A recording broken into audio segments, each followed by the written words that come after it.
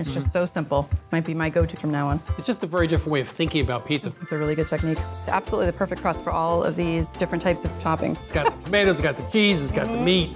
I love it. It has simplicity, but it's really interesting. It's really a full meal. That's what I love about this pizza. It's the zone, the Yes. pizza zone. Yes.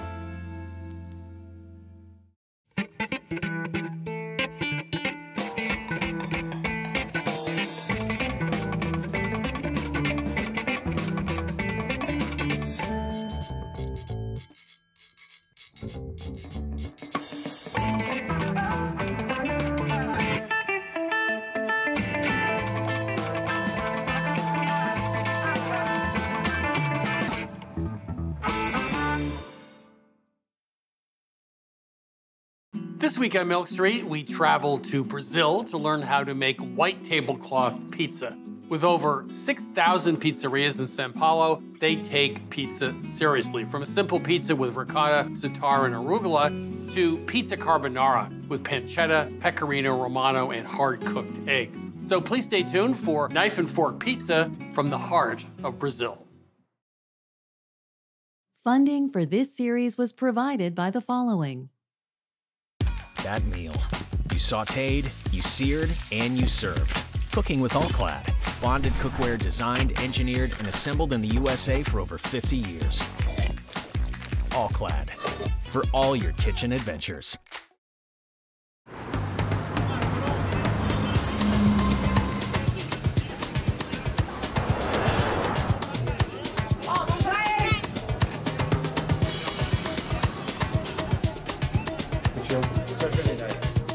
I've tried pizzas all over the world, and Brazilian pizza is the best.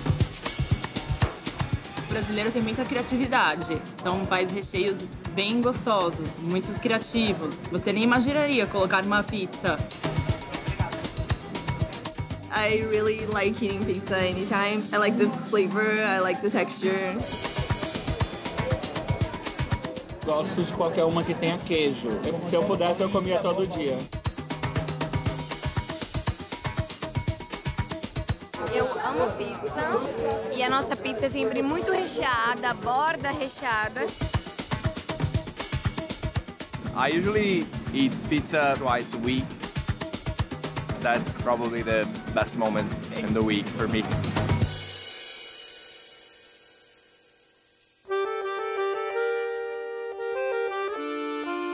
Although I have this heritage from Italy, we make a very Brazilian style of pizza.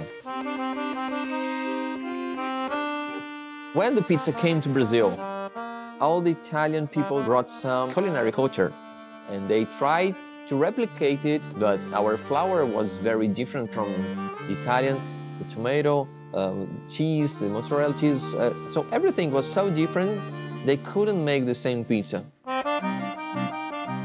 We have a lot of ingredients and toppings. We make layers of toppings. And because of that, we must have a dough that's a little bit stronger.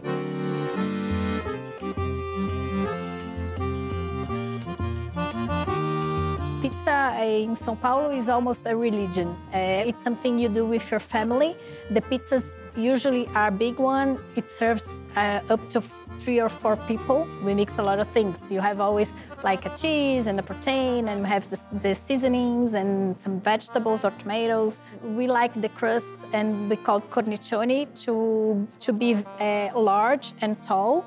That's what we think it's like a perfect pizza.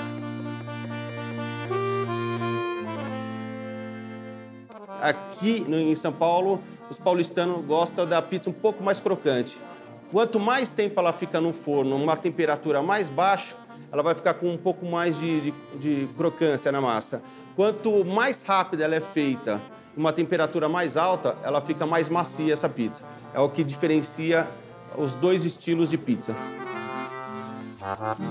A cobertura aqui no Brasil, a gente tem produtos muito genuínos. Nós temos nossos queijos, tomates, molho de tomate, só que é muito característica do nosso terroir, da nossa terra, vai.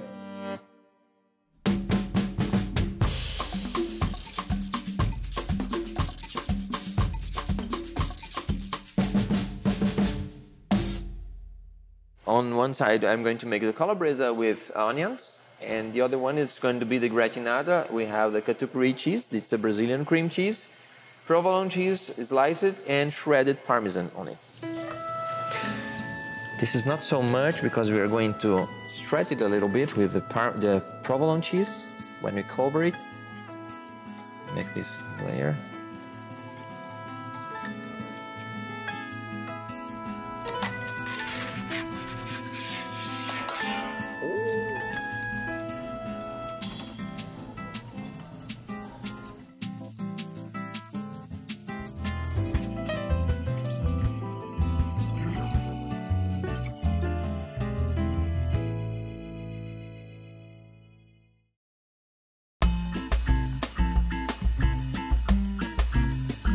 So Brazilian pizza sounds a bit odd because I hadn't heard about it.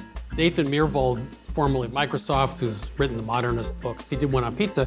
And I asked him, I said, where did you go, to do the research for the book? He said Sao Paulo was one of the top places.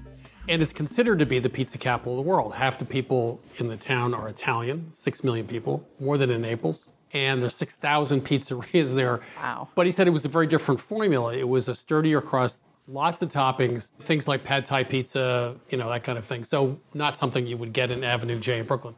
So we went down and tried these and they were great. So we thought we'd bring them back here. It's just a very different way of thinking about pizza. This is a serious dinner. This is not something on the fly. Yeah, it's really a full meal. That's what I love about this pizza. You can get really creative with the toppings that you put on there. But we're gonna get started with the foundation of the pizza. We're gonna make the dough, which is gonna end up the crust of the pizza. Traditionally, pizza doughs have a hydration content of about 55 to 60%. And some over. And some over. Some get really, really wet. Yeah, the kind that you pour out onto the pizza, they can get really, really wet. This pizza goes the other end, it skews the other end, and it tends to be very, very dry. It's about 50% hydration. And that is so that we can have a nice sturdy dough that will hold up under the weight of oftentimes kind of wet toppings. We are going to be using 4 cups of all-purpose flour. We found that that was a better flour for use in this kind of dough rather than bread flour because it is so dry and we want to be able to manipulate it and stretch it. So we have 4 cups of all-purpose flour. I'm going to add to that, before I add the water, I'm going to add 2 teaspoons of sugar and a teaspoon and a half of table salt.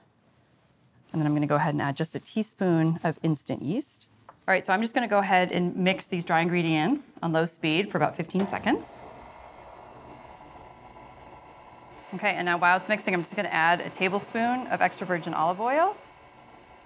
And now I'm gonna add a 1.25 cups of warm water. You want it to be about 100, 110 degrees.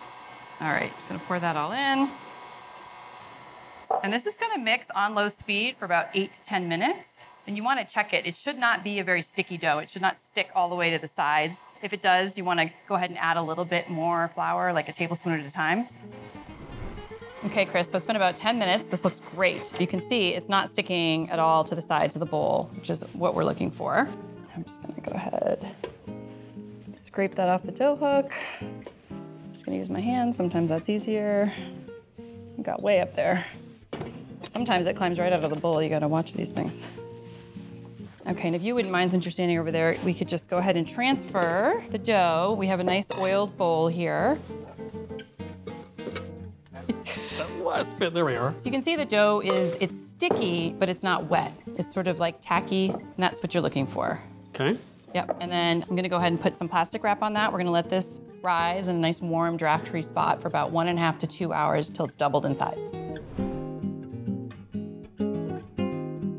Okay, so it's been a couple of hours. I gotta stop you for a second. Like, how do you know? This always bugs me. They say until the dough is doubled in size. Now, if you have a bucket with straight sides and you can mark it, yes. I get it. Those are great. I should have one of those. But when you have a bowl like this, does it really matter if it's exactly double? It doesn't really matter, also because this dough is gonna rise again for a second time in the fridge, so it doesn't have to be that exact. But this does allow the dough to develop quite a bit of flavor, which we really liked, so we added this step in. But no, you don't have to be totally exacting on this. But those buckets are really handy, and I like to put like a rubber band around the side to kind of gauge. Yes, you're right. Good point. Can I carry on? I feel good. All right, so now we're gonna go ahead and divide the dough into 2 pizza rounds. And I'm just gonna flour the counter. Flour your side as well. Just gonna gently turn this out. And then I'm gonna flour the top a little bit too. So I have another question. Yeah, another question. Oh, so surprising. some recipes say punch down dough, and I always thought you shouldn't punch it down, right? You should be a little more gentle with it. Some recipes call for turning the dough too. Yeah. And I think that's sort of to redistribute the yeast. You don't So really it also want to punch stretches it the hard dough. down. Well, I mean, if you need to punch it, you can, but you don't have to punch it. No, it's aggressive language, I agree. Okay, so we're gonna go ahead and divide this in half. I'm gonna go ahead and give you one. And then we just wanna shape this into a smooth taut ball. And I just sort of roll it against the counter with my hands. Yep, beautiful. And then you'll see that you have there, this is just a Ziploc baggie that I sprayed with some cooking spray to grease it, which helps getting the ball out later. Pop it in there. Yeah, I put one in a bag like this once, and getting it out was interesting. Interesting, yes. Now this is gonna go ahead and go into the fridge, like I said. It's gonna rise a second time, and it's gonna go for at least 24 hours and up to 72 hours. So this is a great dough that you can make ahead. And after it's done that and had its time to kind of chill and develop flavor, I'm going to take them out 4 hours before I wanna make my pizza. And this is so that the dough can warm up. Because it's such a dry dough, it's really important. It makes it much more stretchy and elastic. So when we go to shape our dough pizza rounds, it's much easier. We have tested that, and if a dough is 75 degrees, that's what it should be, because then it's not going to snap back on you. It also is easier to work with. It's a long time to wait, but if you just have a little bit of forethought, you want to put it on a nice oiled baking sheet and take these out of the bags and then loosely cover them with some plastic wrap and then just set them aside for 4 hours to warm up. That's why, working remotely is good. Yeah, right. Because you can do this pizza recipe at home. It's perfect. All right.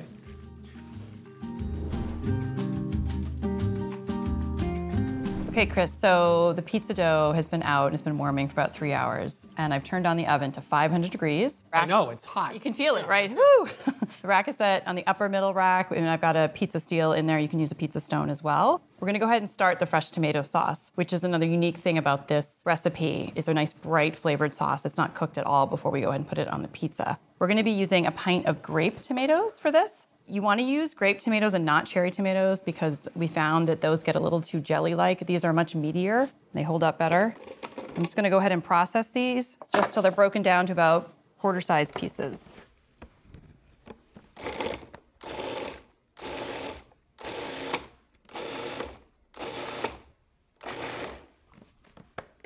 That looks great. Make sure we don't have any big pieces.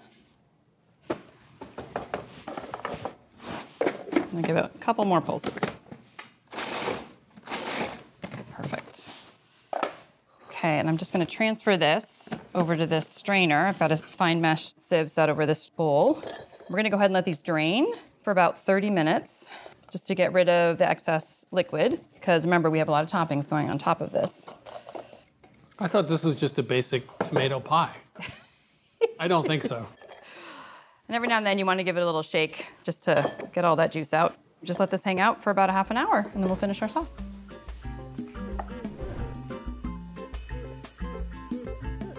Okay, so we're ready to finish off this sauce, which I'm gonna go ahead and have you do while I am shaping the pizza dough, which you can see has been warming up. It has once again risen. Why do I always get this job? Do you want to do this job? This You is do a this fun job. job. Well, you're better at it than I am, so I think this is a perfect distribution of tasks, right? So you're gonna go ahead and add oregano, some pepper flakes, Yep. a little olive oil. And then just season it. Salt and pepper, please.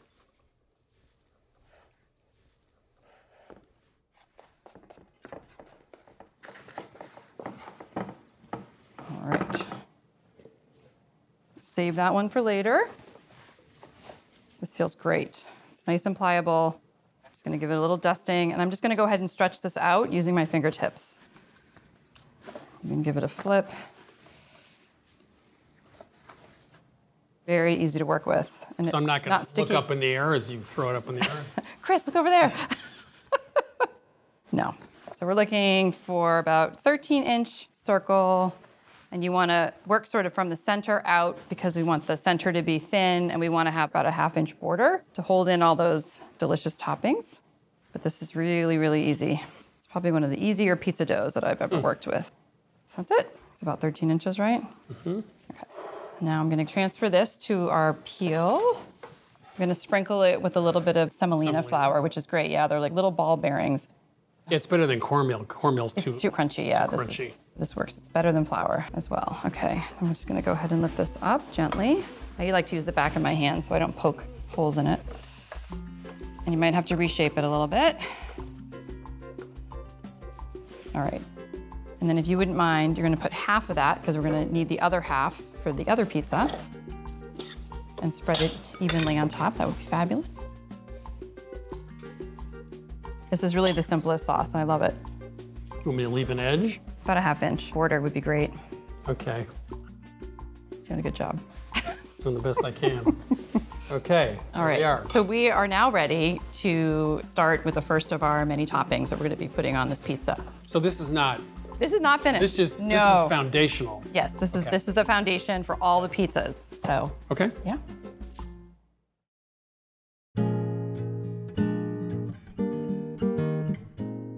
I really love this one. This is like a comfort pizza. We're making a pizza carbonara. So here we have crisped up about 4 ounces of pancetta. We have some whole milk, shredded mozzarella, and some pecorino romano. And we're just gonna use half of all of these. This is for 2 pizzas. Okay. Go ahead and top this pizza that's already been sauced.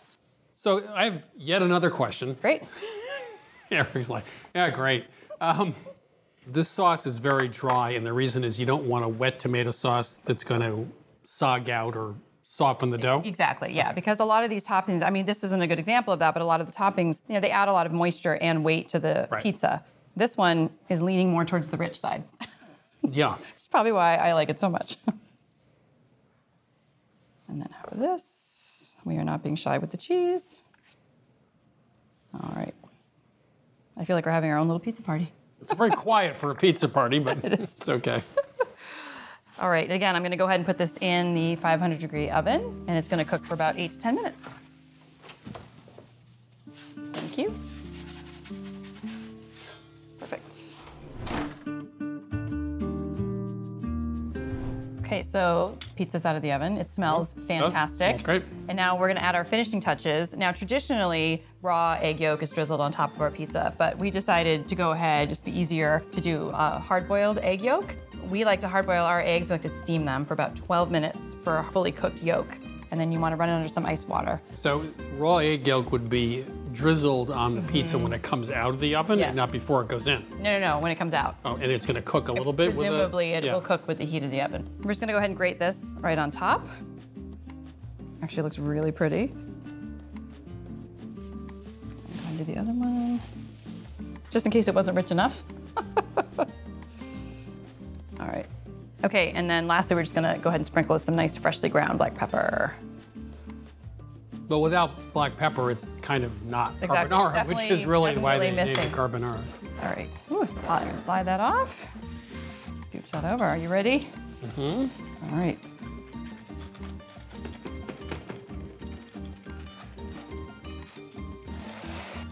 You need a bigger pizza wheel. You know those big ones? Oh, this looks so good. I don't know if we need a fork and knife for this one. No, I don't think I think we might be able to just pick this one up. There we go. Enjoy.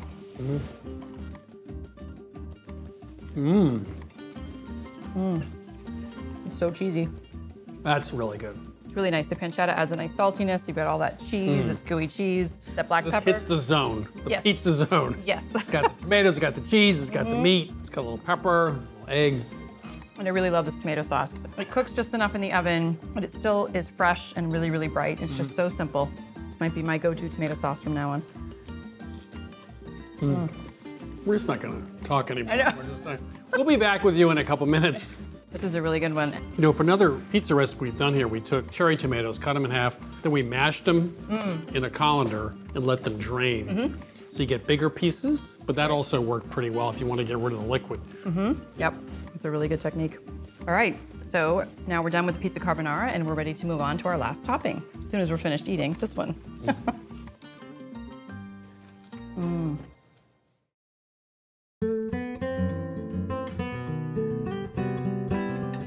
Okay, Chris, so here we are, ready to make our final pizza. This is a ricotta, za'atar, and arugula pizza. Really, really nice. I'm gonna go ahead and get started. We have oiled onions here, nice red onion, thinly sliced.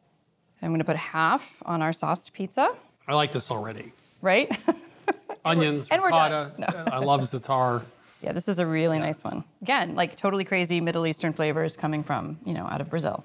But I like it. They had a fair number of Lebanese immigrants to Brazil too, I think, yeah. Yeah, but again, you can put anything on a pizza. Okay, I'm gonna go ahead and put this into our 500-degree oven for about 10 minutes total until it's nice and brown. Thank you. Okay, now while that's cooking, I'm gonna go ahead and make this ricotta topping. I'm just gonna add 4 tablespoons of extra virgin olive oil. We have some lovely tangy sumac. And we have dried oregano. And here we have the za'atar. And if you can't find it in the store, it's pretty easy to make, or you can order it online. So sesame seeds, some marjoram or thyme, what would you use for the herb? Yeah, thyme or oregano, or you could add more oregano since it's already in the recipe. Just season it, salt and pepper. And sumac, of course, but... And sumac. Again, you would just maybe increase what's in the recipe. Okay, I'm just gonna fold this together. This looks amazing. Right? Like I could just, give me a spoon. That's one of my... That's my hungry noise. Yeah, I like that. Sorry, we still have to wait a few more minutes. Okay, I'm just gonna set this aside and we're gonna wait till the pizza comes out of the oven. So this is like 8 to 10 minutes, the usual. The usual, yeah. It's already been in for a couple of minutes, so it's probably gonna be another 6 to 8 minutes, and then we'll go ahead and finish off the pizza. So the pizza just came out of the oven and the onions are nice and cooked down, and we're gonna go ahead and finish it off. So first we're gonna go ahead and dollop half of this delicious spiced ricotta mixture. I'm really excited to eat this. Could you go faster? I'm going. Speed this up, please. I'm making sure each piece has got the same amount of ricotta on there. And then here we're gonna go ahead and dress only half of the arugula that is going on both pizzas, because we don't wanna dress the other half too soon because it'll start to wilt down by the time the other pizza's done baking. So I'm just gonna put a bit of olive oil, a little bit of fresh lemon juice. Go ahead and toss that up. I absolutely love putting arugula on any of my pizzas. I think it's the best.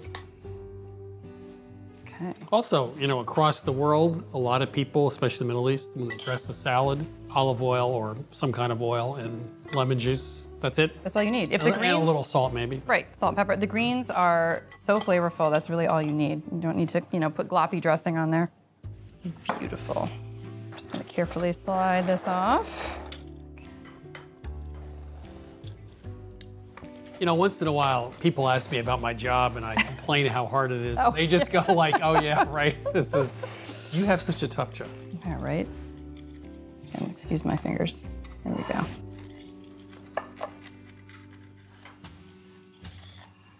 Thank you. All right. How are we gonna tackle this one? With our hands, because pizza and... I better have a napkin then. Well, also, I'd like to say that this crust really holds up nicely. It really does. It's absolutely the perfect crust for all of these different types of pizzas and all their toppings. That's my favorite. Really? Well, there's a lot of onion. It goes really well with the spiced cheese. Yeah, I love the cheese and all the spices, and then you get that like fresh arugula. I love it. This is really good. Again, it's like the whole meal. Well, it has simplicity, but it's really interesting, like with the sumac and the za'atar and the arugula. And this one I find a little bit lighter, like than the carbonara, which was lovely and rich. That this is just like a light, fresher pizza. It's nice. It's like being a rock and roll band. Save your best song for the last. Right. I think this is the best. They're all great. This is my favorite. So if you want something different in pizza, we suggest you look to São Paulo, where they have 6 million Italians and 6,000 pizzerias. And it's a whole new way of thinking about pizza, which is white tablecloth, knife and fork, and really interesting toppings. This is pizza with ricotta, za'atar, and arugula. You can get this recipe, actually all 3 of these recipes, and all the recipes from this season of Milk Street Television at milkstreettv.com. All episodes and recipes from this season of Milk Street Television are available for free at our website, milkstreettv.com. Please access our content, including our step-by-step recipe videos, from your smartphone, your tablet, or your computer. The new Milk Street Cookbook is now available and includes every recipe from our TV show. From fried shrimp tacos and Thai-style vegetable stir-fry to Mexican chicken soup and Swedish cardamom buns, the Milk Street Cookbook offers bolder, fresher, simpler recipes. Order your copy of the Milk Street Cookbook for $27, 40% less than the cover price, and receive a Milk Street tote with your order at no additional charge. Call 855-MILK-177 or order online. Funding for this series was provided by the following. That meal. You sautéed, you seared, and you served. Cooking with All-Clad. Bonded cookware designed, engineered, and assembled in the USA for over 50 years. All-Clad. For all your kitchen adventures.